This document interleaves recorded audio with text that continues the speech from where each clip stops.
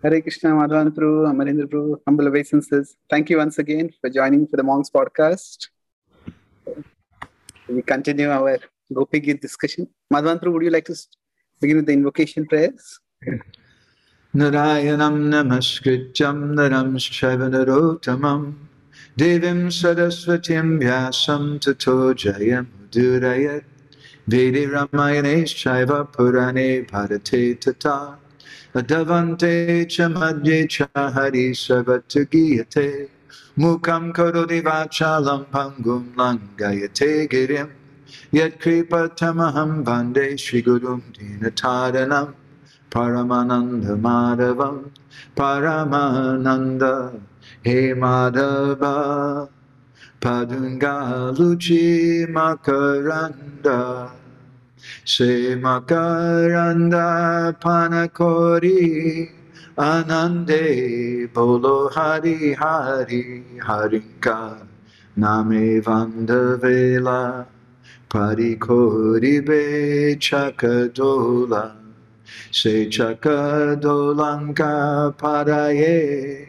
Manamo Rahu Nirantare Manamo Nirantare Rahu Ha Krishna Boli Jiva Jao Ha Krishna Boli Jao Jiva Moteu Dada Radha Dava Moteu Dada Radha Dava Moteu Dada Radha Dava Dharma Projita Kaita Vota Paramoni Machanam Satam Vedyam Vastavamata Vastashiladam Tapachayon Mulanam Srimad Bhagavate Mahamuni Katekyam Vapada Ishvara Sadyo Vidyavarudyate Jakatibishu Shushu Vistakshanat Om Namo Bhagavate Vasudevaya Om Namo Bhagavate Vasudevaya Om Namo Bhagavate Vasudevaya.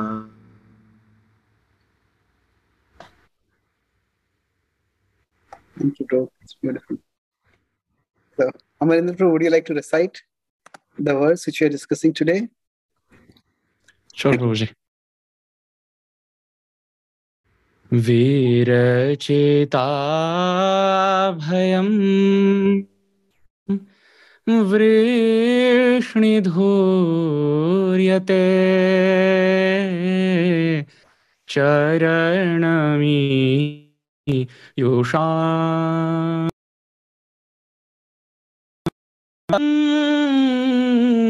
कान्तकामदं Sirsi धेहिनः श्रीकरग्रहम्.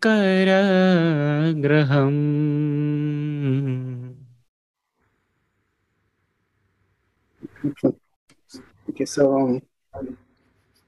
there's a quick look at what this verse means. The gopis are praying Veer Achita Bhayam, that Veer Achita, that you create, you instill, you impart fearlessness, Vrishni Dhuryate, that oh hero of the Vrishnis.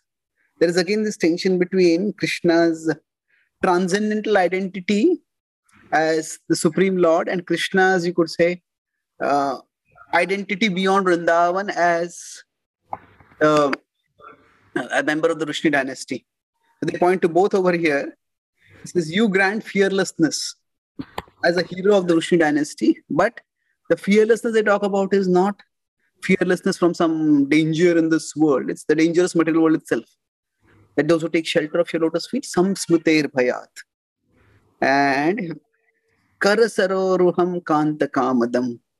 The lotus hands you place on the heads, shirasi dehina, and these lotus hands which can fulfill all desires and which are the abode of the goddess of fortune.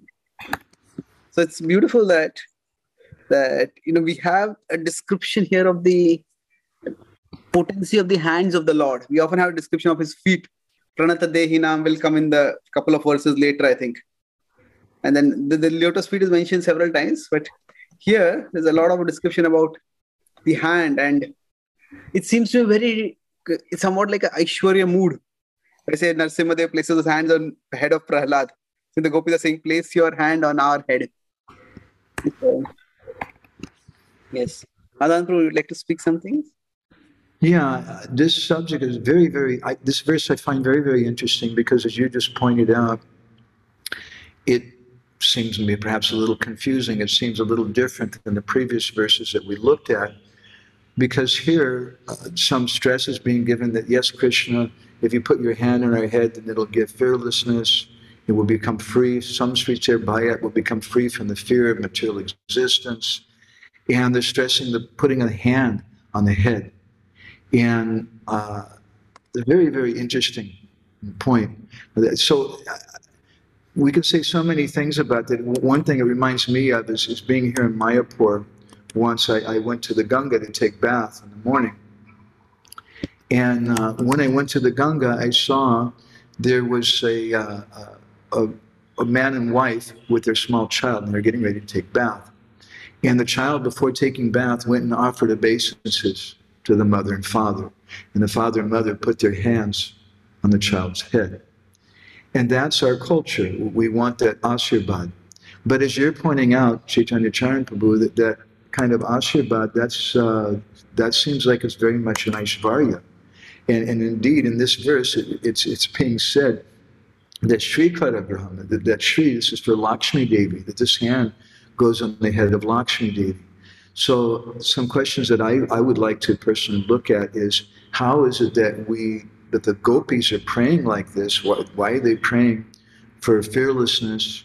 We hear in the first canto of the Bhagavatam that one of the external symptoms of hearing Bhagavatam is shoka moha bhayapaha, that all types of fear, lamentation, and illusion go away.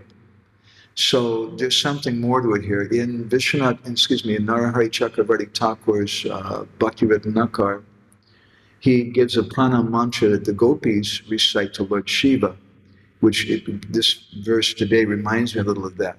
And they pray to Lord Shiva, Shriman Gopishwaram Vande, Shankaram Karunamayam, Sarva Klesha Haram Devam, Brindaranyam Ritipadam.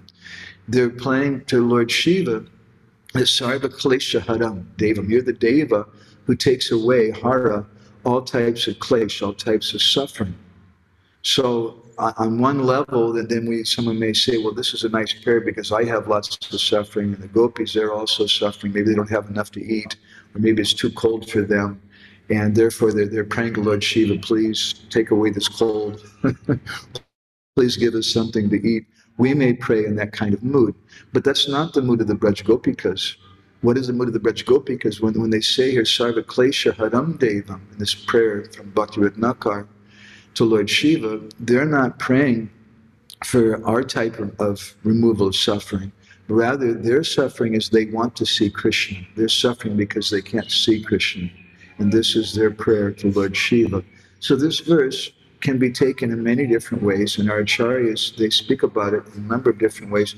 I'd like to hear something from Amarendra Prabhu, but I'd like to later on discuss a little bit from a verse in the 5th canto of the Bhagavatam, where Lakshmi Devi is speaking about having the hand of the Lord on her head, and some of the different comments that our acharyas give about that. So this verse, again, as we've been discussing in all of our previous sessions, can be understood in different ways. But we'd like to understand it in the mood of the gopis, and in particular, in the mood of the left-wing gopis, the followers of Srimati Radharani. So those are my preliminary thoughts on this verse today.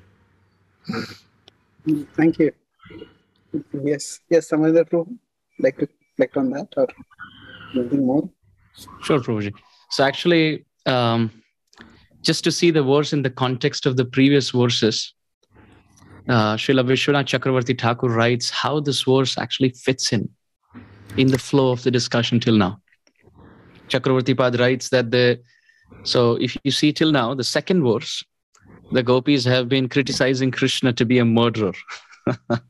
Neha Kim Vada. And in the third verse, they talk about how Krishna has been a betrayer. He's been a sabotager, trying to be from their camp, but actually, not being from their camp. Because what we see in the second verse, we see that the gopis are saying, Neha Kim Vada, isn't this murder? And the third verse, they say, you protected us from the poisonous water of Kaliya, and you protected us from Agasura, you protected us during the Govardhan Leela, you protected us from Arishtasura and Vatsasura and Vyomasura. And now, when we gain our faith and trust, we invest our trust and faith in you, you have betrayed us. So in the second verse, Krishna is being called as a killer, a murderer. And in the third verse, he's been called as a betrayer. So in the spurti, in the heart of the gopis, they hear Krishna say that if you think I'm a killer, if you think I'm a betrayer, if you speak like this, I will never come out. I will never give you darshan. So then the gopis change their strategy. From the fourth verse onwards, they start glorifying him so that he comes back. Therefore, in the fourth verse, we see, Na khalu gopika nandano bhavan akhila dehinam antaratmadrik. Oh, you're not just the son of Gopika, Mother Yashoda. You're actually the super soul. And Brahmaji prayed for your appearance so that Krishna is satisfied with that glorification. And actually, there also we discussed how there are two camps, the Dakshini and the Vamya Drishtikon, the perspective from the left wing and the right wing. And hearing the fourth verse, Krishna said, oh, now I'm very happy. After criticizing me in verse 2 and verse 3, after calling me a murderer and calling me a betrayer, in verse 4, you have glorified me very nicely. But left-wing camp says that, no, we were actually even in the fourth verse, we criticized you. But it's just that we decorated it so nicely. So externally, it seems as glorification, but actually we still are speaking our words of criticism. So Krishna says, oh, actually, your words of criticism are sweeter than your words of glorification. All of you are so expert in speaking. I am very satisfied. And therefore, when I am happy, I would like to give you a boon. Ask for whatever you want. So in the fifth verse, the gopis say, the only thing that we want is you please place your hand on our head. So when Krishna is happy to give a boon, the boon is always given as a blessing on the head of the recipient. So this verse falls in the context of the heart-to-heart conversation between the gopis and Sri Krishna. And Srila Sridhar Swami, in his Bhavartha Deepika commentary, he has mentioned how 4 verses, starting from this one, 5th, 6th, 7th, and 8th, they're actually 4 verses of prayers. The gopis are, till now they were asking for the darshan of Krishna. Krishna, you appear. But now in the next 4 verses, we could say they are like the Chatushloki of the Gopi Gita. 5, 6, 7, and 8. Not like the seed verses, but back-to-back 4 verses of prayers where the gopis are expressing their heart and asking for a benediction. Srila Sridhar Swami says this is an interesting point. We can see even in this verse, like the other verses that we have discussed in the past, the first syllable and the 7th syllable remains the same. Except for the second line. You can see the last line, Shirasi, starts with a sh, and after the pause, the 7th syllable is Shri Karagraham. So, Shirasi Dehinaha, pause. Shri Karagraham. So, sh as Shirasi and sh as Shri Kara. And in the third line, Karasaroruham, starting with a ka, and after the pause, again ka, Kanta Kamadam. And first line is Virachita Bhayam, starting with a V, and after the pause, Vrishni Dhuryate. But the second line we see it is Charanam Yusham, starting with a Ch, and after the pause, it is Samsriter Bhayat. So Sripad Vallabhacharya ji in his Sri Subodhini Tika, he says a replacement for Charanam could be Sharanam. So in that way, what happens is Virachita Bhayam Vrishni Dhuryate. So it's the V, which is consistent. And then instead of Charanam, if the alternative reading could be Sharanam, Sharanam Iyusham, then Samsriter Bhayat would again poetically match with the S before and after the pause. So in that way, all the lines are poetically so beautifully aligned. And as we previously mentioned, the second syllable remains the same. Vira Chita Bhayam, it is Ra. Charanam Iyusham. Karasaroruham Shirasidehina. So these were some poetic standouts for the verse, apart from the comments from Srila Vishwanath Chakravarti Thakur, Sripad Vallabhacharya ji, and Srila Sridhar Swami. So I will pause at that for now. Okay. See, regarding this verse, the Shri Karagraham, there is this throughout the 10th canto, there are glimpses when whoever is offering prayers, they sometimes talk about Krishna's divinity, the Aishwarya Bhav. But then it is quickly overshadowed. So even when Yashodamai sees the universal form of Krishna with his mouth, she initially becomes bewildered, then she becomes reverential, and then she forgets that. So there are some glimpses of Krishna's divinity coming up intermittently. But I was thinking that there is no other place in the 10th canto where the Vrajavasis themselves are offering prayers to Krishna. Isn't it? In Vrindavan, there's Brahmaji offering prayers, Indra offering prayers, but we don't see the Gopas or the Maharaja, Rishoda, anyone else, his Krishna's Gopa friends. Does anyone else offer prayers to Krishna directly so that the tension of Aishwarya and Madhurya from the Vrajavasi perspective can be seen? It's interesting in the Bhagavatam, both in the meeting in Kurukshetra and here in the Gopi Gita and a few other places, we find the gopis apparently offering prayers to Krishna. And indeed, Sri Chaitanya Mahaprabhu in Puri, he recites some of those verses that the gopis were reciting in the meeting in Kurukshetra. But what is the nature of those things? In Srila Jiva Goswami's Gopal Champu, there's an interesting discussion about the 47th chapter of the 10th canto. And Radharani, she's chastising this bumblebee. And she's saying, you're such a badmash, you're a drunkard, you're this or that. And then the bumblebee starts flying away. And then Radharani, she becomes disturbed. She thinks, oh, what have I done? I've committed some offense to this bumblebee. And then she starts speaking in a very sweet way to the bumblebee. So as Amarendra Prabhu was pointing out, the gopis, they're speaking in a sweet way because there's this discussion going on a subtle level with Krishna. There's some spurti, and Krishna's saying, oh, you're angry with me, you're not happy with me, then I'll go. And then the gopis say, no, no, no, no, no, no. And they start speaking in a sweet kind of way. So there's a technical phrase for that, which Bhaktivinoda Thakur speaks about in Gita Mala and Acharyas in different places. And that kind of lady, she's a Kalahantarita Naika. The Kalahantarita, Bhaktivinoda Thakur defines as Manira Kalahahari, Jana Chali Dukkha Kori, Kalahantarita Santapani. That the nature of this heroine is that when there's some quarrel with Krishna, and that quarrel comes from man. Man is one of the 4 different types of separation between the lover and the beloved. But after that man takes place, then the heroine, she chastises Krishna, you go away, get out of here, I don't want to see you. She sends him away. And then Santapini, Bhaktivinoda Thakur says, she starts lamenting. She becomes even more bereaved. What did I do? I made this mistake. Why did I send him away? So this phrase is an interesting phrase, Kalahantarita. The word kala has, all of these words have a number of different meanings. This is a compound word, Kalahantarita. Kala means to speak in a soft way. And kalaha means to quarrel or abuse someone. Kalaha is a woman. Women by nature, as Rupa Goswami says in Ujjwal Nilamani, when he speaks about man, or loving sulkiness, and it's an important thing for us to understand. This is not just some rusty kind of things. We can't understand the gopis, we can't understand these verses unless we understand something about the nature of man.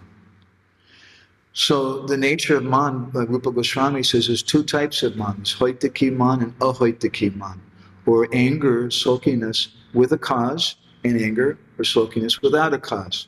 Sometimes Krishna goes to see some other gopis and he comes before Radharani, he has some makeup on his face or something from those other gopis. Or he comes late and Radharani has a cause for her anger and she chastises Krishna. But other times there's anger with no cause. Ahoitaki man. Sometimes Krishna says, "Oh Radhika, your face is just like the moon." And he's glorifying Radha. But Radharani becomes angry. She says, "What do you mean? The moon has so many pockmarks on it. What are you saying about me?" But that's anger without a cause. So one of the synonyms for stri, or for woman, is kalaha. And kalaha means someone who gently chastises or abuses a man. So I like to point out sometimes, that, especially to Grihastha men, that God gave women the right to be angry even for no reason. And so the Kalahantarita Nayika, this heroine, it's a little bit of a technical thing, but it's a very relevant for our discussion today. She's Kalaha, she's a woman who's chastising in a soft way, but Tarita, she uses a forefinger, this particular finger. And this finger in Sanskrit, in Ayurvedic medicine, is called Bish Angul. Angul means a finger, and Bish means poison. This is a poisonous finger. In an Ayurvedic medicine, you're not supposed to make the medicine or take the medicine with this finger.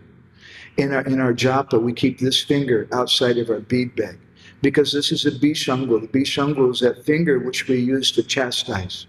So Tarita is a synonym of Bishangul. Tarita means that this Kalahantarita, this woman, she's chastising with this finger. But then the word Hanta has a few meanings too. Hanta means grief. That then she begins to lament, "Oh, what did I do? I sent Krishna away. I chastised Krishna. This is very, very bad." There are 5 different prominent characteristics of the Kalahantarita Nayika. One is that and these Radharani has these symptoms. She chastises Krishna. Krishna comes and he says, "No, this and that happened. I wasn't able to come because I overslept. My alarm didn't go off," or whatever. And Radharani is just very scornful of everything that he says, all of his explanations. And she considers it just to be some cunning trickery. That's the first symptom. And the second symptom of the Kalahantarita Nayika, Radha, is that she, in her heart, she starts criticizing Krishna's behavior. And then she starts making different allegations against him out of anger. And the third symptom is that Krishna then, he reciprocates, he starts offering obeisances and begging forgiveness from Radharani. And then Radharani becomes more and more obstinate. Fourth symptom is that then she, as her anguish gets further and deeper, she starts thinking about all the bad things that Krishna's done in her imagination. And then she becomes completely overwhelmed and she starts thinking about Krishna and no one else. So this is the nature of Radharani's love, the nature of the Gopis' love. They chastise Krishna. And just as Jiva Goswami in his Gopal Champu, he discusses how when the bumblebee came in the Brahmara Gita, and Radharani started speaking ill of that bumblebee and saying, "Look, as I see on your whiskers, there's some kumkum. This means that you were on the garland of Krishna. And Krishna had been embracing some gopis, and he got some kumkum from their body on that garland. And therefore you've gotten this, and you're a rascal, and your master's a rascal." And Radharani speaking like this in her mind. And then suddenly the bumblebee starts going away. And then Radharani becomes disturbed, and she thinks, in the mood of this Kalahantarita Nayika, she thinks, "Oh, what have I done?" Hanta means to lament. She starts lamenting, "I sent Krishna away. This is very, very wrong." And then the gopis begin to offer prayers. But to understand those prayers, they're not like prayers which are offered by Gajendra. They're not prayers which are offered by the residents of Mathura, Dwarka, or any other place. These are prayers, as Chaitanya Charan, you're pointing out in Braj, we don't see the Brijvasis offering prayers, but the gopis sometimes offer prayers. So how do we understand that? Those prayers are a manifestation of their man. And that's the mood of the Kalahantarita Nayika. So many things can be said about that. I should stop there and see what reflections the two of you have on that. I'm sorry, it's a very technical thing. But if we don't understand some of these points, and Srila Prabhupada discusses these things also in Chaitanya Charitamrita, in Madhya Lila chapter 15, there's some discussion given about the Hera Panchami festival. And there's a long discussion about man. If we don't understand these things, then how can we understand the mood of the gopis? How can we understand the purport of these verses? Otherwise, just externally, it seems that the gopis are offering prayers and they're saying, please take away our material problems. It's not the fact. It's amazing. It's striking how something technical, when explained in the devotional context, can also become so relishable. It's nicely good. Thank you, Prabhu. Amarendra Prabhu? Anything? So, sure, Prabhuji. It was just so beautiful. Sripad Madhavananda Prabhu's Kala Hantarita. Very nice. I really liked it.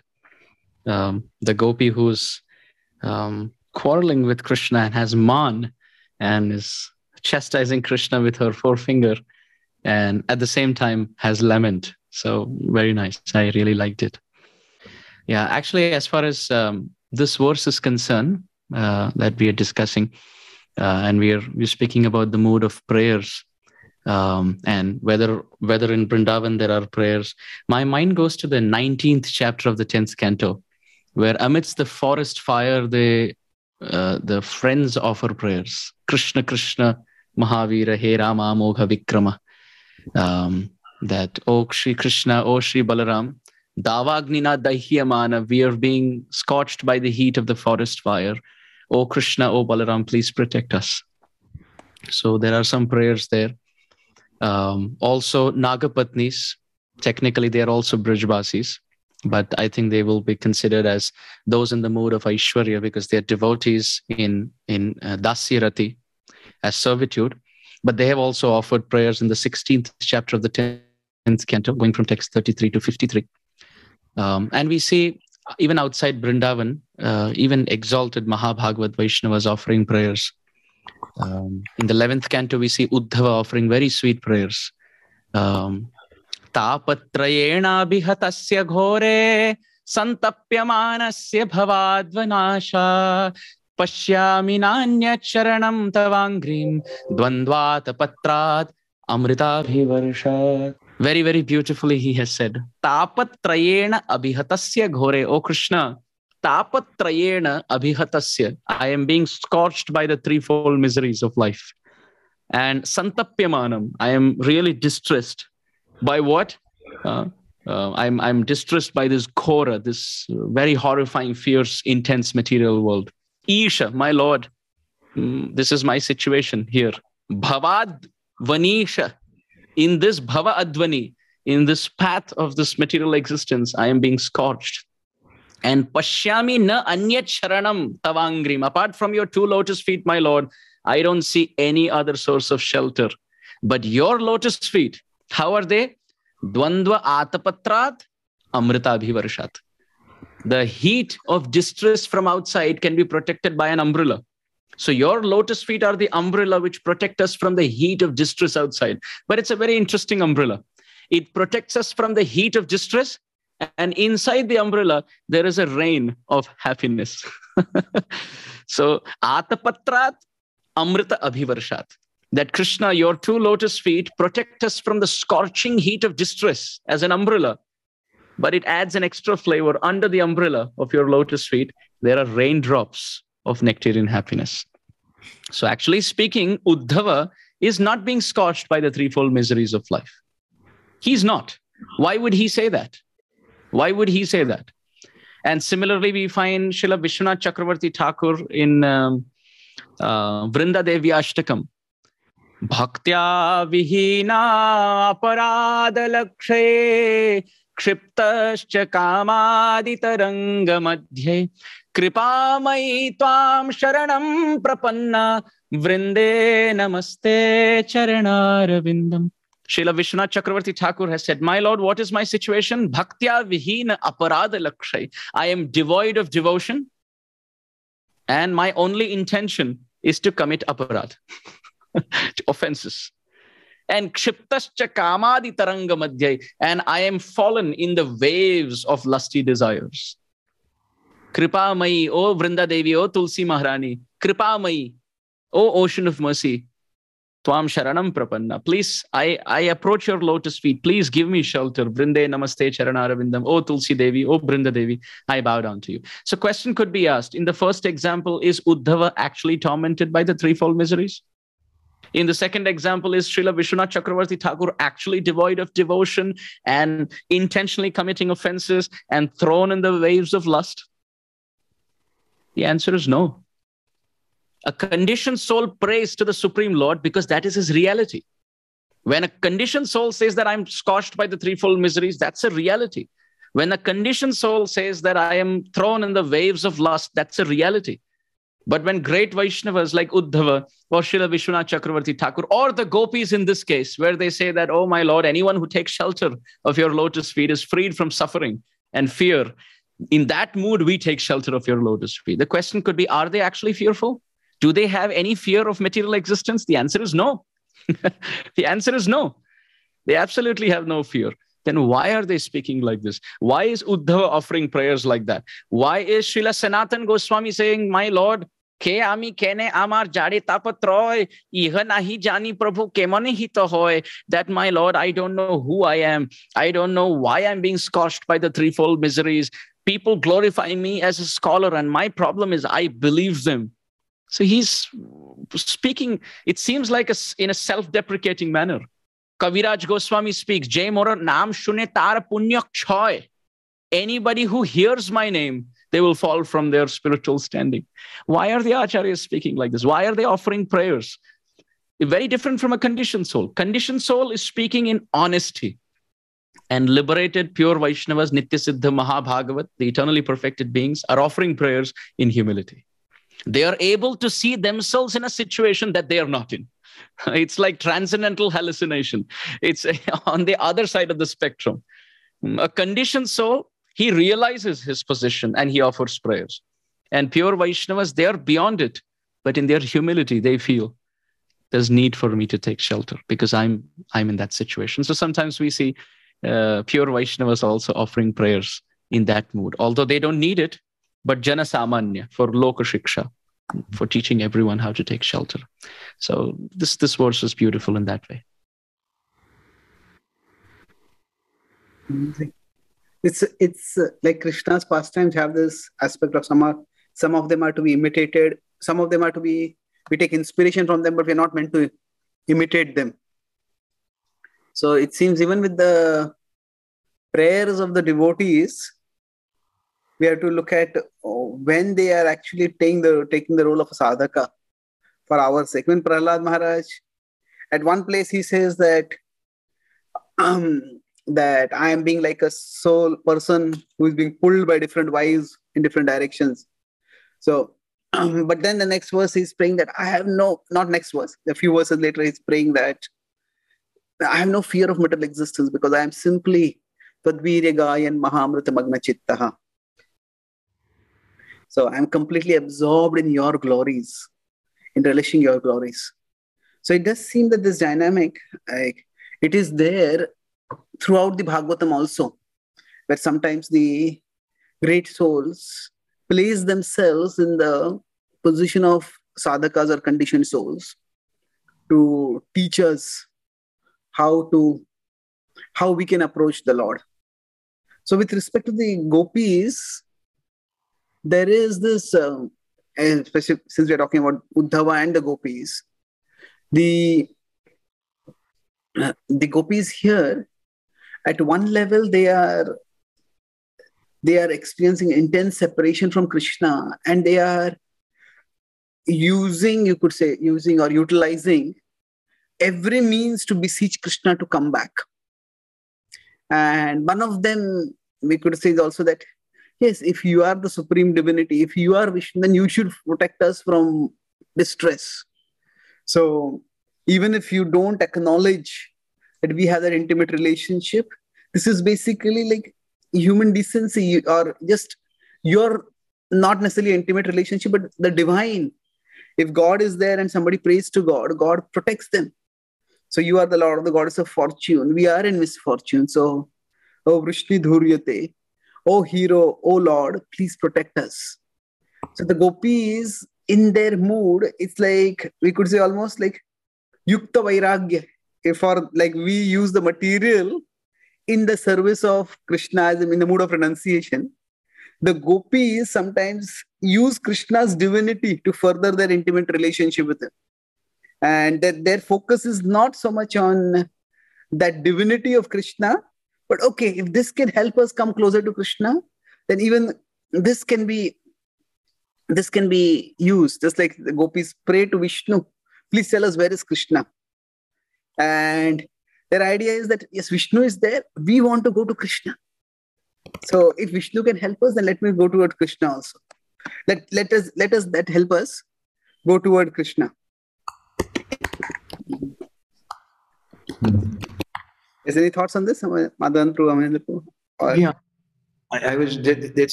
it's a manifestation of their dainya, but it's not just only dainya.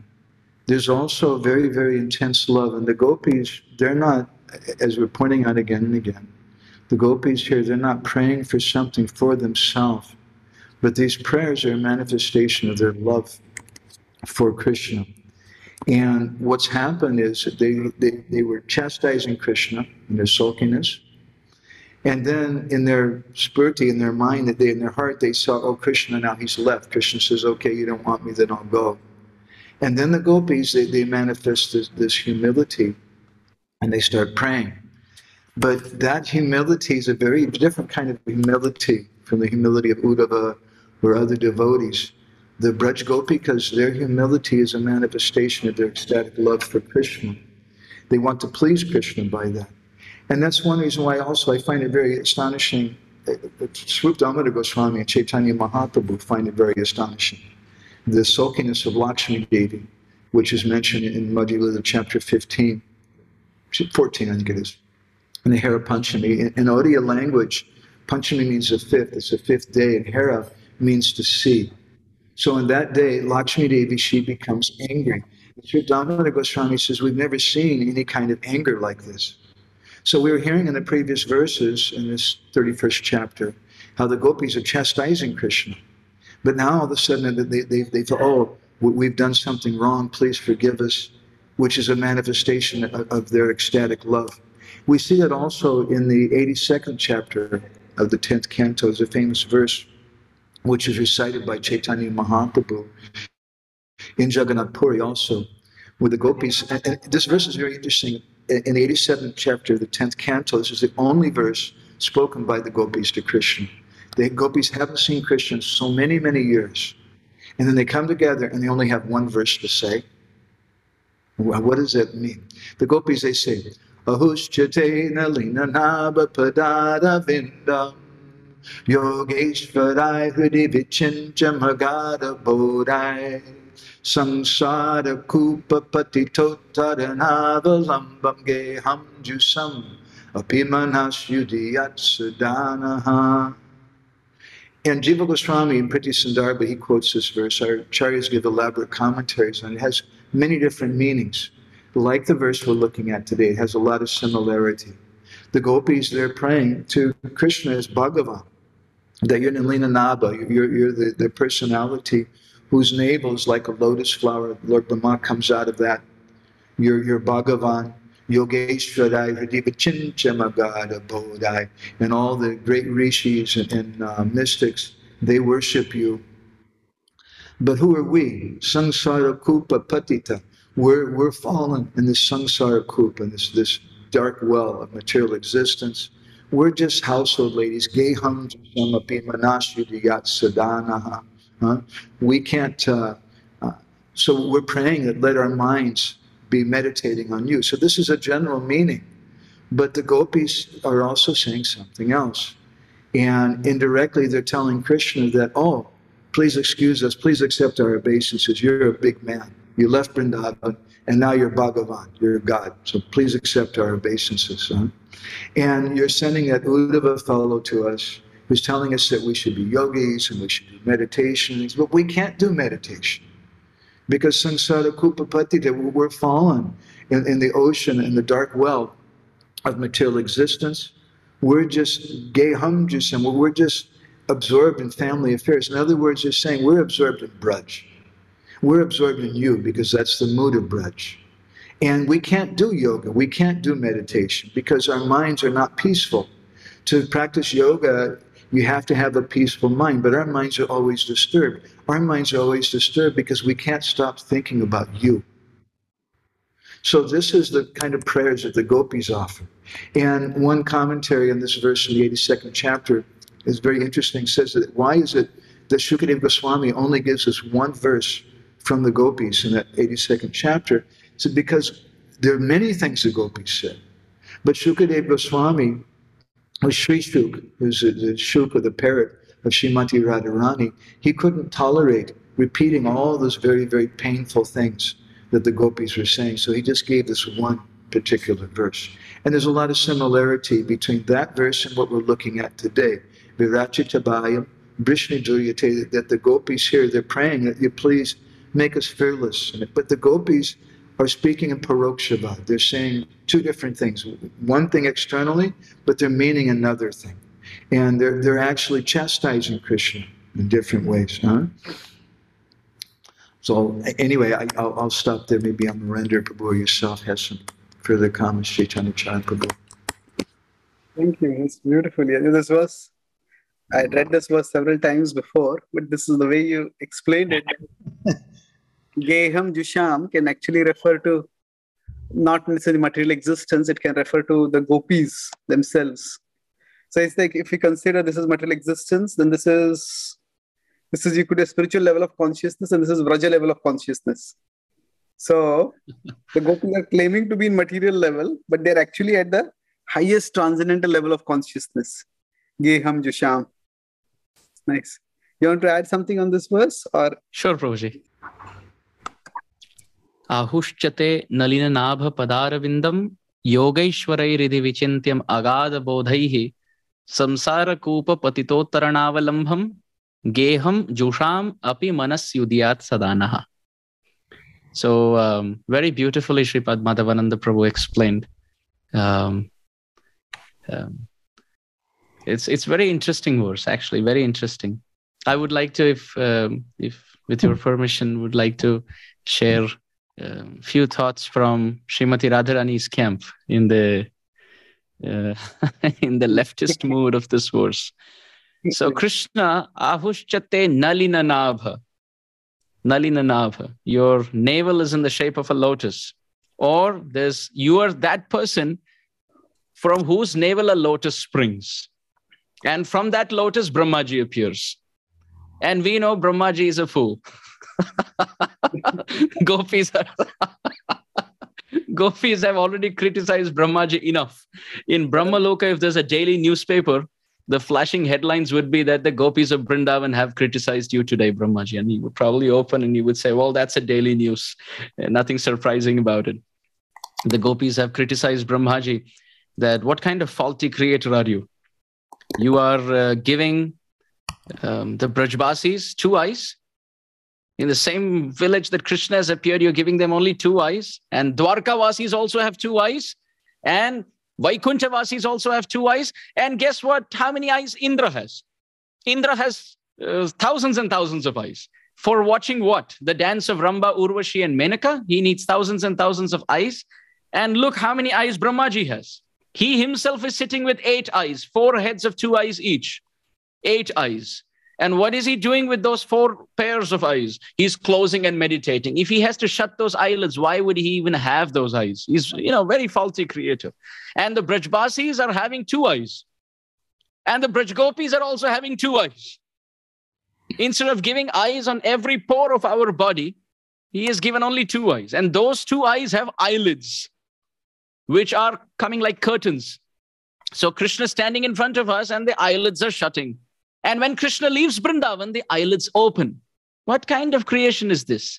And then when Krishna is in front of us, those 2 eyes and the eyelids are open, then there are tears which come streaming, which obstructs the vision of the form of Sri Krishna. If we were Brahmaji, we would give 1,000,000 eyes to the gopis in every pore of their body, without eyelids and with no ashtasattvic vikar, no crying, so that we can drink through the pot of our eyes the sweet form of Sri Krishna. So the point is Nalina Nabha. Why Nalina Nabha? Brahmaji is not very intelligent according to the gopis. And who is Krishna? Brahmaji's Param Gurudev. Because Brahmaji's father is the lotus. And lotus father is Krishna. Because Nalina Nabha, from his navel comes a lotus, and from the lotus comes Brahma. So if the grandson is not very intelligent, we could probably say that he got his genes from his father and from his grandfather. The gopis have they have enough evidence that Brahmaji is not very intelligent. Now, one step before that, who's the father of Brahmaji in this poetic analysis? The lotus, because from the navel comes the lotus, from lotus comes Brahma. And the lotus is also not very intelligent. Why? Because it appears from mud. So the lotus is not very intelligent. That which comes in a dirty pool of muddy water, it can be intelligent. So the gopis are saying, the grandson Brahma is not very intelligent. His father, the lotus, is not very intelligent. So therefore his father, Krishna, can never be intelligent. And this is why he sent Uddhava to talk to us. The most intelligent Krishna, Nalina Nava. We know you, from whose navel comes a lotus. You intelligent Krishna, we know you. Or in a Rasik mood, it could be Nalina Nava. That, oh Krishna, we know the shape of your navel that the Dwarkavasis don't know. You're always covered with your, clothes and armor and weapons and chariots. So the Dwarkavasis don't know the shape of your navel. But we, Braja Gopis, in the groves of Vrindavan, we know that secret that they don't know. So you actually belong to us, Nalina Nava, the hidden secret. And then the gopis are saying, Yogeshwara Riddhi Vichintyam Agada Bodhai. Oh, you've been meditated, your lotus feet is meditated upon by the yogis.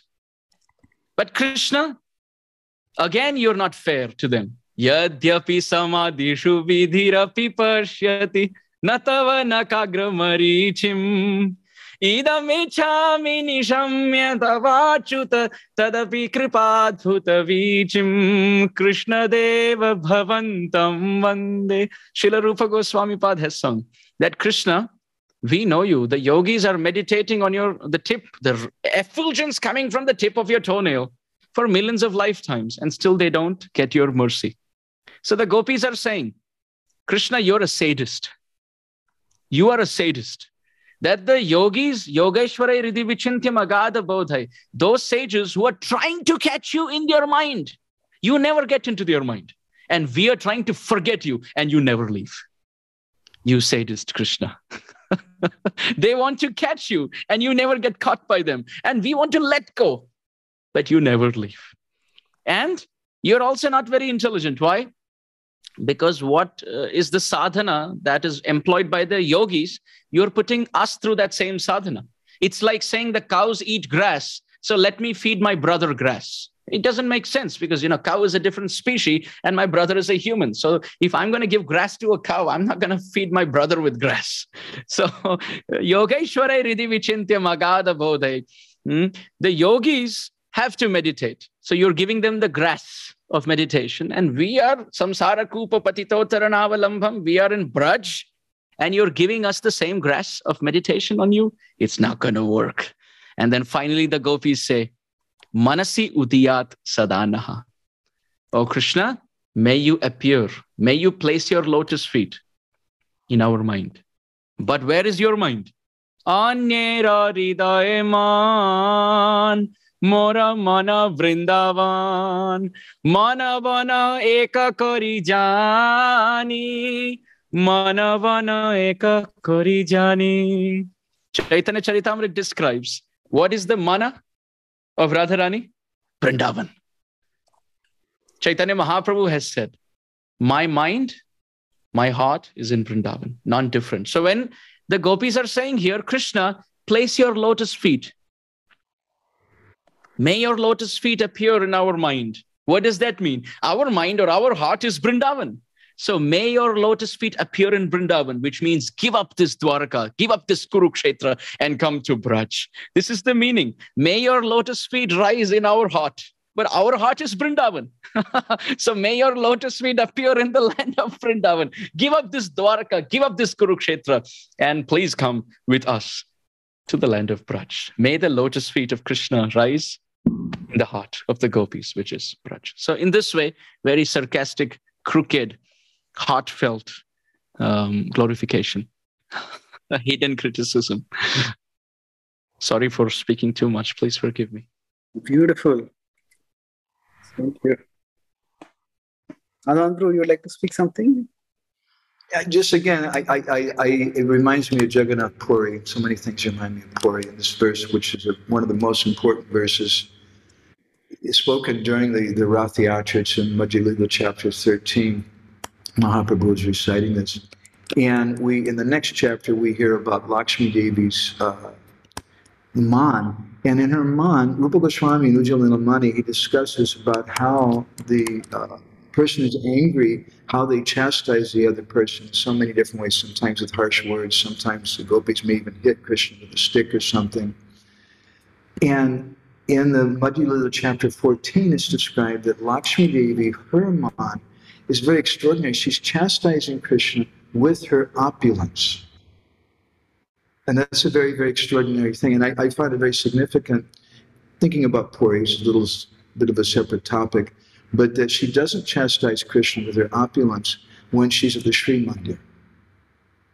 But when Krishna leaves to go to Rath Yatra to go and see his girlfriends, and Krishna goes to the Mundicha Mandir, which is representative of Vrindavan, because that's where Vishvakarma originally made the deities of Jagannath, Baladev, Subhadra. Then Lakshmi Devi comes there and she manifests that angry mood. And she chastises Jagannath there, Krishna, with that opulence. So it's just an interesting thing. That's all that comes to my mind about this. A lot of thoughts have come to my mind, though, about just putting the hand on the head.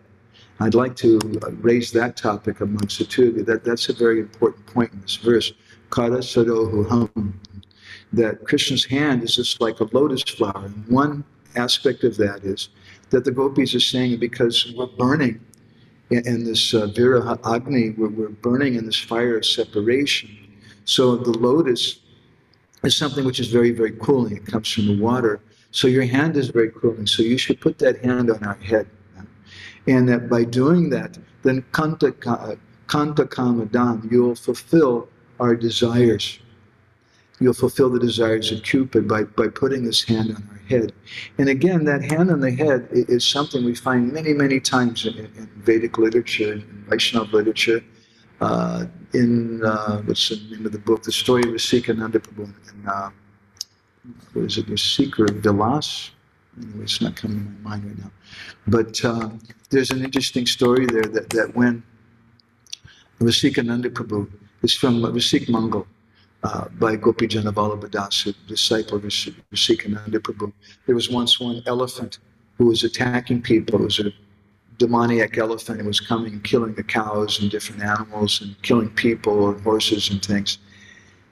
And everybody was afraid. They didn't know what to do. And so at that time, the Muslim ruler who was there, his name was Ahmed Beg, and he wanted to actually criticize Rasikananda. He said, so we should take shelter of this sadhu, and he can do something.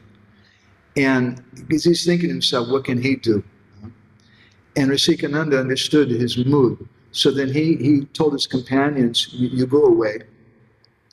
And then that elephant came, and Rasikananda started preaching to the elephant. And then at one point, Rasikananda put his hand on the head of the elephant. And when he put his hand on the head of the elephant calmed down.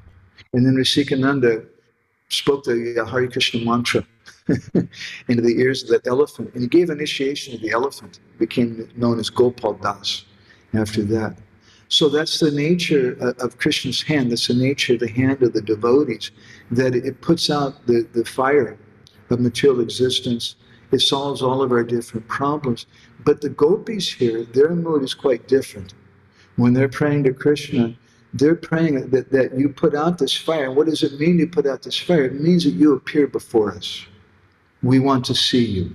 And they're speaking again in a humble way, because they're thinking, in their bhav, they're thinking, now we've offended Krishna, now he's gone away, Krishna's unhappy with us. So they begin to offer some prayers. But their prayer is not like our prayers. Their prayers, we want to see you. And we want to see you, why? Why? Sometimes we have this misunderstanding. We think that to see the Lord, that's a kind of sense gratification. It's like going to a movie, or that there's a song in America when I was growing up, The boys watch the girls as the girls watch the boys as the world goes by. So that's the nature of the material existence. The boys are watching the girls are watching the boys, and they're getting this material pleasure. So many times we think that when the gopis, they want to see Krishna, that's also for their pleasure. But it's not exactly for their pleasure. If it's only for their pleasure, then as maybe we spoke about before in this session, in some recent class I was speaking, why didn't the gopis then go to Mathura?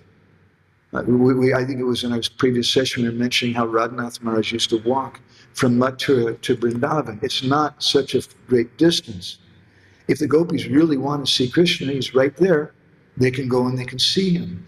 But seeing him is not the same way that we want to see him. They want to see him so they can render service. And what kind of service can we do in Mathura? It's a place of chariots and noise and on all these things going on. There's no Radhakund, there's no Shamakund, there's no Jamuna River there's no Kunjas, there's no Govardhan Hill. We need all these Udipanas, we need all these supportive items to be there so that we can offer proper service to you. So when the gopis want to see the Lord, it indicates they want to render service to him in this very, very ecstatic way. So I see those points in this verse. So, Amarendra, you would like to respond? Well, sure, Prabhuji. So as far as the hand is concerned, so Karasaroruham, the word used is, since we are winding up, so maybe we'll just make this as the last point from my side, but then I would also like to hear from Chaitanya Charan Prabhu. And maybe we can even continue this discussion in our next podcast if there are more discussions for this verse. Certainly. As far as the context of Krishna's hand is concerned, so Kara Saroruham. Saroruham means that which appears from the pond, very specifically, because the word Sara, like Sarovara, means a pond. So Saroruha means that it's not a field lotus, but it's a water lotus. So Krishna's hand is not just a lotus, but it is that lotus which appears from cooling water ponds. So that adds extra poetic and devotional mood to say that our body is burning in the fire of separation. And lotus by nature is very cooling. But that lotus which comes from the cooling water ponds definitely has more prominence in healing the heat. So your hand, Krishna, is a lotus because it is pink, is reddish. The palms are pink or reddish. They're soft like the lotus. They're fragrant like the lotus. They're cooling like the lotus. And the nectar of the lotus is in the central part. So the nectar of the lotus of your palms is your touch. Just like the honeybee wants the nectar, which is in the middle portion of the lotus flower, your lotus palms are like a lotus flower, and in the middle portion is your blessings or your touch. So we want that. We, like honeybees, like bumblebees, we want that. So when the gopis are praying, Kara Saroruham Kanta Kamadam, in their spurti, they see that Krishna is coming and stretching his hand to touch them. But then at that point, Krishna is saying, yes, I am ready to touch, but do you all think that you're very qualified to get my touch? Great personalities are praying for my touch. We see Dhruva Maharaj. I'm just adding here. It's not in the discussion between Krishna and the gopis, but we see in the Bhagavatam, Dhruva Maharaj getting the touch of Krishna's hand. Akrura, Canto 10, Chapter 38, I believe, text 15 or 16. Akrura is praying, my Lord, please touch your lotus palms on my head. So in this way, Krishna is asking the gopis, you think you're very qualified to get my touch on your head? The gopis are saying, we may not be qualified, but you are Vrishni Dhurya. What does Vrishni Dhurya mean? In the Yadu Vamsha, coming from King Yadu, we see the 16th generation down is Vrishni. So, and he had many queens. So Krishna, you have appeared in that dynasty of Maharaj Vrishni as the son of that dynasty. And look at how Vrishni was. He would touch and bless all his wives. He had many women and he would bless all of them. So we may not be qualified to get your touch, but you are Vrishnidhurya. You are the son in the dynasty of King Vrishni, who had many queens, and he would bless all of them and protect them with his palm. So please live up to your own glory. We may not be glorious, but we depend on your glory. Or another meaning could be Vrishnidhurya. You have appeared in the dynasty of Nanda Maharaj. Why have you appeared in the dynasty of Nanda Maharaj and not Vasudev Maharaj there? But you have appeared here in Vrindavan, Vrishnidhurya as the son of Nanda Maharaj, to display unlimited sweetness. Is it not, Krishna? More sweetness than Vaikuntha, more sweetness than Dwaraka, more sweetness than Mathura. And where is the sweetness? The sweetness is not about thinking who's qualified or who's not. It's about freely distributing the nectar that you have. So please place your hand on our head. And in this way, you fulfill all our desires. When there is heat, traditionally it is described in Ayurveda that whenever there is heat, they would place lotus petals on the forehead, just like the mother sometimes. When I remember when I was a kid, and I used to be down with fever, my mother used to dip handkerchiefs in salt water and place handkerchiefs on the forehead because it reduces the temperature when someone is having fever or is down with temperature. So traditionally in Ayurveda, they keep lotus petals on the head when someone has high temperature, because it is described that water lotus petals, they have the power to absorb that heat. So the gopis are telling Krishna that our body is burning in the heat of separation, and no lotus petal of this world will help except the lotus petal of your palms. So please kindly keep it on our head so that the heat of our illness, the fever heat, comes down. So they are giving formidable reasons why Krishna should come. And then to support that, they also say, when you have Shri Karagraham, when you can give your hand to Lakshmi, and that Lakshmi has taken shelter of Braj, where we are the leaders as the gopis. If you can give your hand to Lakshmi, why can't you give your hand to the gopis? Shri Karagraham. So in that way, the word Karasaroruham and Shri Karagraham are linked with the same word, Kara, being used. So these are some thoughts. Amazing. Yeah, I think, Madhavananda, you'd like to reflect on this? I think we may have to continue this verse in our next session also. To some extent, we can do it partially, then move to the next verse. But if you have some quick reflections, don't want to keep you too long. No, I'm okay. Such a nice comments from Amarendra. Thank you, Prabhu. Yeah. So I'll try to summarize. So this verse started about how it seems to be in the Aishwarya Bhava a lot, where they're talking about Krishna blessing them with their hands on their head. And they're talking about Krishna being the God or the Lord of the goddess of fortune, Shri Karagraham. So the understanding discussed at multiple levels. One level is that the gopis, they are setting the example for us sadhakas. Another is that they are expressing their dainyata in their desperation to call out for Krishna. And in general, in the prayers of the Vrajavasis, we discussed that there are not that many prayers directly by the Vrajavasis to Krishna. But in the prayers, sometimes this dainyata comes up. And then we discussed that beautiful verse from the prayer that the gopis are offering to Krishna in Mathura and that in Kurukshetra. And that also has a very similar mood over here. And we discussed the external and internal, or the left and the right meanings of those verses. And in this particular verse, this last part about Karasaroruham, and that it's because it's a water lotus, it's especially cooling and it's especially soothing for the heart, and that you bless Lakshmi Devi, so you please bless us also. So if you're blessing her, then why can't you bless us?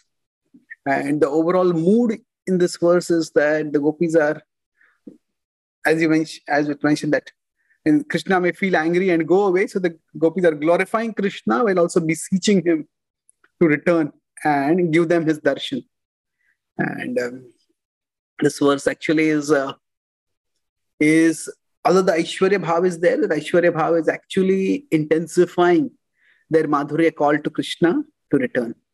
Of course, there are many other points. But thank you very much for joining today. And we look forward to continuing our session in the near future. Hare Krishna.